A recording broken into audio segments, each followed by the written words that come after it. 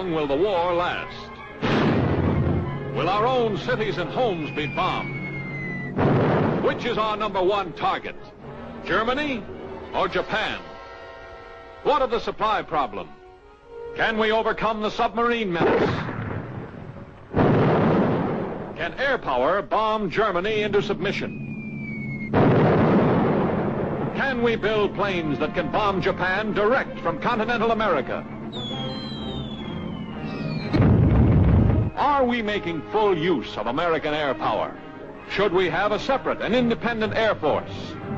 Can air power bring us victory in the shortest possible time with the greatest saving in human life? Victory through air power. The thrilling graphic visualization of the book, frankly and boldly brought to the screen with no puncher's pull. A Book of the Month Club special edition, condensed in Reader's Digest, syndicated in hundreds of leading newspapers throughout the world. Millions have read and discussed this book.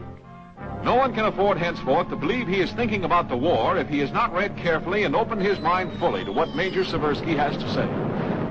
The war hasn't produced as powerful a picture as Walt Disney's Victory Through Air Power, nor a more frightening document. A breathless story developed with imaginative sweep and power. A blast of gusty prophetic criticism, the kind of criticism heard all too seldom in a country at war. This is a powerful motion picture which everyone interested in victory must see. One of the most stupendous things ever put on the screen.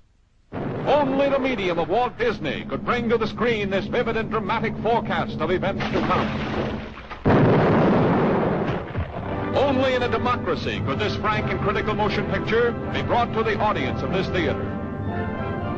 Every American man, woman, and child must see Victory Through Air Power.